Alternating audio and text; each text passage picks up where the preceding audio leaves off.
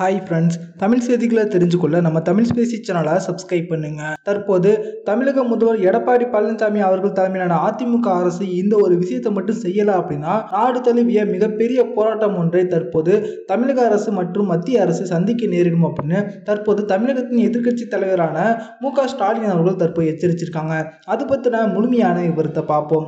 சமீபத்தில் மோடி அவர்கள் தலைமையிலான மத்திய அரசு பார்த்தீங்கன்னா புதிய திருத்தப்பட்ட குடியுரிமை மசோதாவை அமல்படுத்தினாங்க. இரு தினங்களுக்கு முன்பு வெளிவந்த அரசு நாளிதழ் ஒன்று பார்த்தீங்கன்னா இந்த புதிய குடியுரிமை மசோதா அமலுக்கு வந்துவிட்டதாகவும் அந்த தகவலை வெளியிட்டாங்க. இதற்கு முன்னதாக இந்த புதிய குடியுரிமை மசோதா லோக்சபாவில் நிறைவேற்றப்பட்ட போது திமுக தலைமையிலான பிரம்மாண்ட பேரணி பார்த்தீங்கன்னா சென்னை எழும்பூரில் இருந்து நடைபெற்றது. ஸ்டாலின் அவர்கள் தலைமையிலான இந்த போராட்டம் தமிழகத்தில் மட்டுமல்லாது இந்தியா முழுக்க அனைவருடைய கவனத்தையும் ஈர்த்தது அப்படின்னே சொல்லலாம்.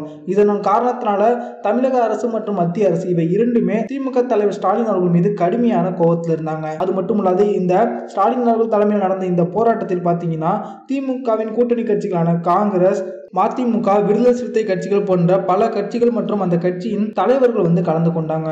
இந்த நிலைமையில் தற்போது இவ்வளவு எதிர்ப்புக்கு மத்தியிலும் இந்த புதிய குடியுரிமை மசோதா அமல்படுத்தப்பட்டு விட்டதாக செய்திகள் வந்திருப்பதனை தொடர்ந்து திமுக தலைவர் ஸ்டாலின் அவர்கள் ஒரு ட்வீட் மூலமா தற்போது தமிழக அரசை எச்சரிச்சிருக்காங்க. அதுல அவங்க என்ன சொல்லியிருக்காங்க அப்படின்னா, நாடு முழுவதும் மக்கள் கொதித்து எழுந்து போராட்டங்களை நடத்தி கொண்டிருக்க இந்த நேரத்தில் தற்போது தேசிய மக்கள் தொகை பதிவேட்டிற்கும் தேசிய குடிமக்கள் பதிவேட்டிற்கும் வேறுபாடு தெரியாமல் அதிமுக அரசு மௌனம் காப்பது தற்போது அதிர்ச்சி அளிக்கிறது.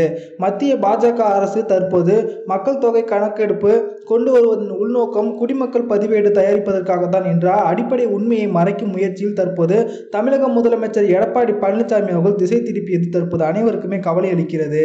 என்பிஆர் மற்றும் என்ஆர்சி ஆகியவை தமிழகத்தில் அனுமதிக்க மாட்டோம் என முதலமைச்சர் எடப்பாடி பழனிசாமி அவர்கள் அனுமதிக்க வேண்டும். தொடர்ந்து அதிமுக அரசு அமைதி காத்தால் விரைவில் மாபெரும் போராட்டத்தை நாடே திரும்பி பார்க்கும் ஜனநாயக ரீதியிலான அறப்போராட்டம் திமுக தலைமையில் நடக்கும். இது நாடு முழுவதும் பாஜக மற்றும் அதிமுகவுக்கு பெரிய ஒரு எதிர்ப்பலை ஏற்படுத்தும். இதன் காரணத்தினால விரைவில் இந்த முடிவுக்கு ஒரு பிரச்சனை கிடைக்கும் அப்படின்னு ஸ்டாலின் அவர்கள் எச்சரிச்சிருக்காங்க. ஸ்டாலின் அவர்களுடைய இந்த அறிவிப்பு தற்போது பாஜக மற்றும் அதிமுகவினரிடையே பெரிய அதிர்ச்சி ஏற்படுத்தியிருக்கு. இந்த வீடியோ உங்களுக்கு பிடிச்சிருந்துச்சுன்னா லைக் பண்ணுங்க, ஷேர் பண்ணுங்க. நன்றி.